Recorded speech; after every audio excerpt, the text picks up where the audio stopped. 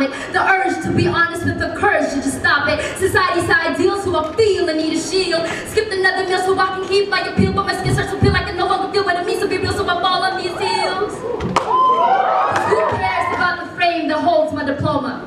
Or the train of my thoughts that molds my persona? Or the way I've been brought up to be as a grown-up? It's the body's frame trained by the way of society's boner. And I have to be 5'10" and in trend, and only feel good about the clothes that I'm in. Experience defined by the beds I've climbed in, shadowed by your mask that I'm forced to hide in. Of course alive then, thinking each time I need to lie beside men, drinking each time my prime side is rising, trying to find me, but I've lost what I've been. Who'd have thought that it's me that I fought each time then?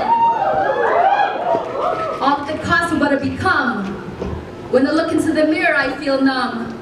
Staring back at me are timidity. It's built glass ceilings, internment camps, snoozes and not allowed signs. It's raised narrow-minded babies, so maybe they'll never see past their own kind. It controls the schools and media through propaganda, teaching us the enemy while we don't question or raise our hand up. Still, she asks me, what is hate?